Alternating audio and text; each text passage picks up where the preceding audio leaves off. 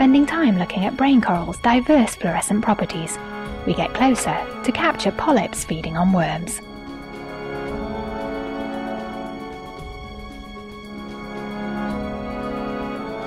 And we discover a tiny fish sporting the most elaborate fluorescent markings.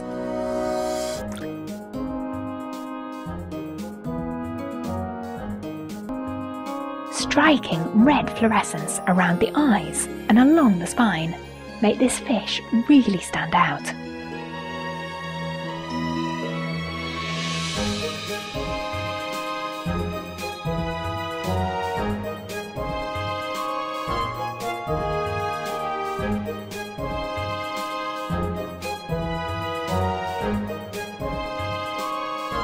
Only by looking with white light can we identify him as a small goby.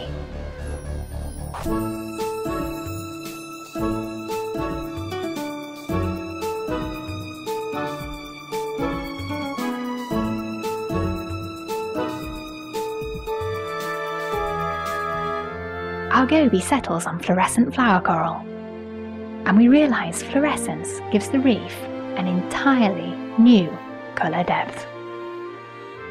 There's so much more to the animal's colours than what we see.